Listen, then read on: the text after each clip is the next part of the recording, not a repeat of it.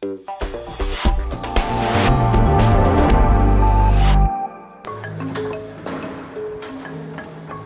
Halilaj from Kosovo and Marie Voignier from France.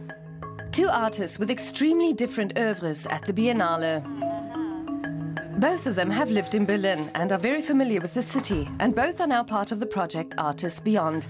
Let's take a look at their art and how it became what it is. We visit Marie Voignier in Paris, where she now lives. She's a video artist, and Hearing the Shape of a Drum is the name of her film about the case of Josef Fritzl in Austria. Fritzl is the man who locked his daughter up in a cellar and abused her for 24 years. With her camera, Marie Voignier followed his trial and its reception in the media.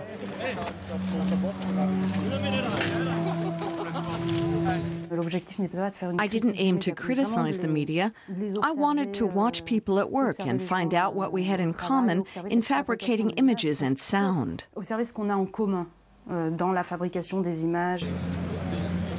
Voignier's gaze is not voyeuristic.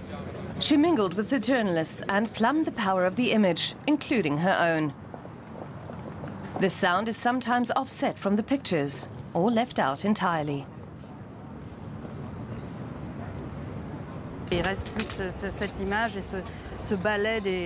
was a closed trial, so there were no images and very little information. But journalists still had to file reports and give live interviews. It's that choreography that I observed, journalists interviewing each other.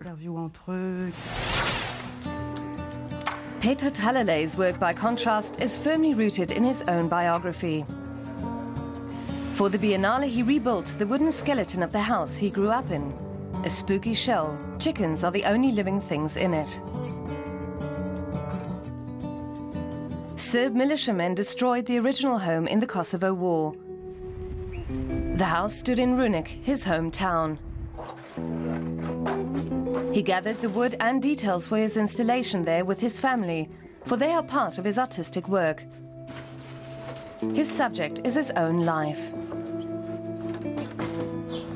It's really delicate because I really don't know where are the borders between what about their house, its art piece, and what is the real. Petrit Halilaj was 13 years old when the Kosovo War began. He fled with his family to Albania. His talent for drawing was discovered in a refugee camp there.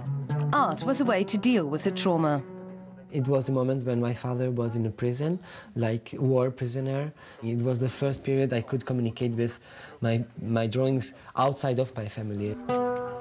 Halilaj later studied in Italy and lived in Germany.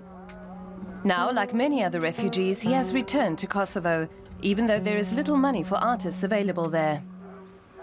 I had chance also to really, again, not be like a visitor of 2 weeks, but have time to live a normal everyday life again. And this was really important for me to understand more actually what's the new reality here. After living abroad for years, Marie Voignier now lives in her home country again, in the pulsing art scene of Paris and its powerful network of artists. This is the studio I share with another artist. My office overlooks the Gare du Nord. There's an unobstructed view. That's rare in Paris. But the trains are very noisy, so I often wear headphones when I'm editing. My colleague, a painter, is just moving in. I'm lucky to have a studio in Paris. Many artists who need more space because they work on a large scale have to work in the suburbs, where there are still some affordable large spaces. The 36-year-old video artist often gets her ideas from newspaper reports, like for her current film. Marie Voignier dissects the media frenzy over the sex monster, Josef Fritzl, without defaming anyone.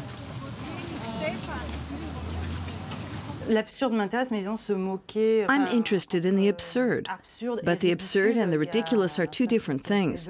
Situations are absurd, but people individually aren't ridiculous.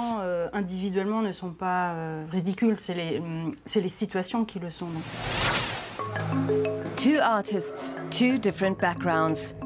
Petrit Halilaj draws on his own biography. Marie Voignier reflects the world around her. Both want their art to provoke and not merely to please. And both can now be seen at the Berlin Biennale.